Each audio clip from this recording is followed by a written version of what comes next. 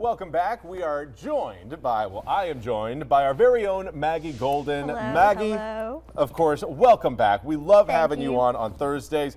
And we want to know, give us something sweet that we can put on our tables this holiday season that's going to make everyone, including the kids, just go, wow. Well, I think this dessert really covers the sweet thing. Okay, I want to be a hero in my household, not the guy just putting vegetables on the table saying, you need to eat it. Give me the good stuff. Yes, this will make your kids love you for a guaranteed year at least. There they we won't get mad at you for a whole year. There we go. That's what I need.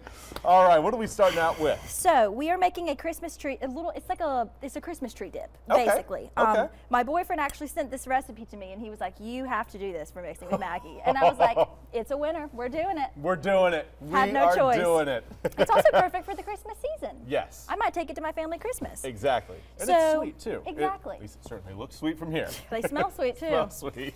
So what are we starting out with? So we've got 7 Little Debbie cakes. Okay. This is not the best time to find Little Debbie cakes in the store.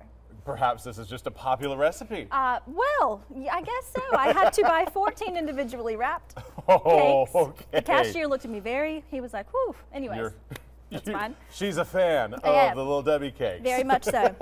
So we can start by putting this in this bowl. Okay. All right. So we're just doing an easy dump. Gonna do it facing towards the camera there. There you go. Nice and easy.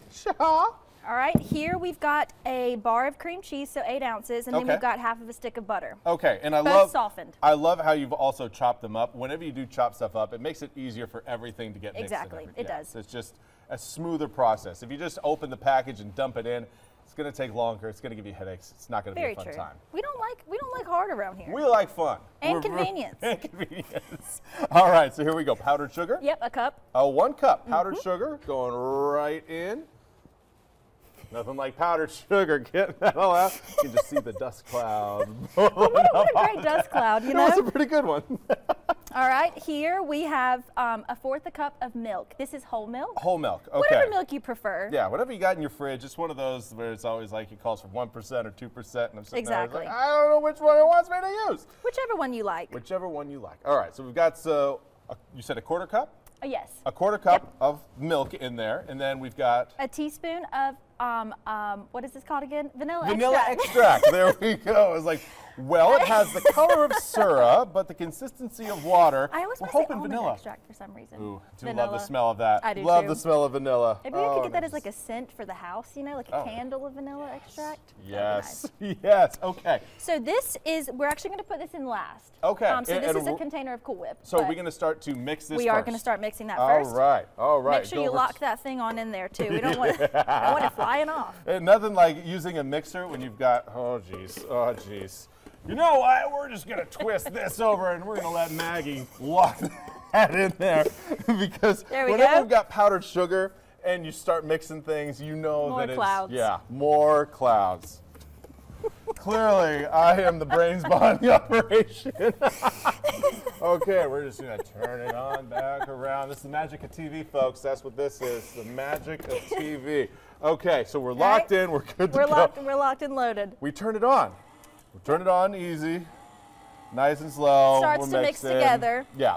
So when this is going on, is there anything else we can be doing while this mixes to help just, keep us busy and make everything run more efficient in the kitchen? Well, it is important that, I know Cool Whip's usually in the freezer, yeah. So you want this to be at least in the fridge or sitting out for at least 15 or 20 minutes. Okay. So it's not frozen when you put it in, because this is kind of the last steps. It makes it creamy. Gotcha. I actually got extra creamy extra whipped cream. I did not know they made extra creamy whipped cream. Oh, I thought do? they it's the creamiest because it's superior. Exactly what it is. I personally think it's superior to the regular. Superior. Okay, so now we're looking pretty good and whipped. All right, we'll turn this off, unlock, and there we go. And then I always love that when my mom. It's just the best. Yeah, when I'm done, whoever helps me the most gets to lick the I don't even know what that thing is called, but me and my brother would always used to fight over it after baking cookies. With the hand mixers. Yes, Yeah. My mom always did that too. Yep. Me and my brother would fight over it. Yep, and I felt when I got the one that had a little bit more of the cookie dough on it, I felt like a champion. It was the best. It was so it's like, good. you know what? Today is my day. And here I am 30 years later still talking Still about the it. same. Core memories. The best memories of The all. best. All right, so and we're back in Yep. to the mixer. All right. Wonderful. Good. Still don't know how to Turn work it back on. All right. And with this, you can turn it up, I'm guessing, probably higher speed. Yeah, because there's nothing that's going to fly out. Yeah. That really gets it. The faster it goes to, it really gets what's at the bottom of the bowl Oh, that's kind of stuck to it. Yeah. We're turning it up to 11. Most real only deal. go to 10. This one goes to 12. This goes 12 it is. Awesome. All right. Is that looking pretty good? Looks great to me. All right. We'll turn it back down again. Yep. We'll take it off. Oh, There you go. You know what? Third time's the charm. Me trying to work this machine. All right. But we do have a lot on here. Is there a way? Kind of push it up. Push it up. Oh, there you go. There we we go. Okay. So here, if we take this over. Oh, you just got it out. Oh. One straggler. One guy just didn't make it in with the party in the bowl. Oh, well. So we've got, again, our whole mixture here. Yep. Is there anything else we really need to do, or is this pretty much? Pretty much it. I got some red and green sprinkles. I put them on top, and I actually put a cake on top just for the presentation. Okay. So if we want to try, and I personally like the sweet and salty mixture.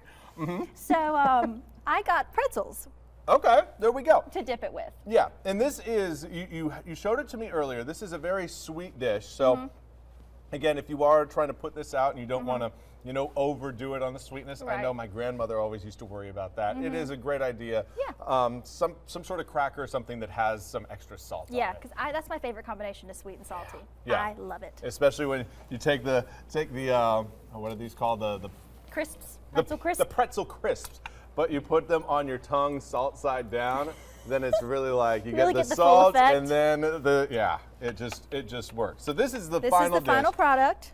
If I don't You gotta spill get the one. pretzels everywhere. You got to get one. All right. We're doing this We're together doing here.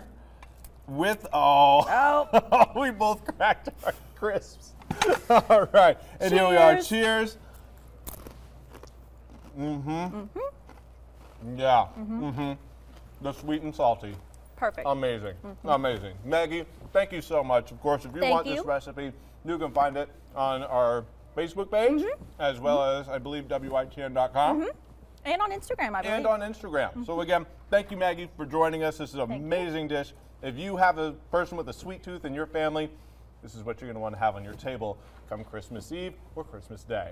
Thank you so much. We'll be back with more news and weather after these messages.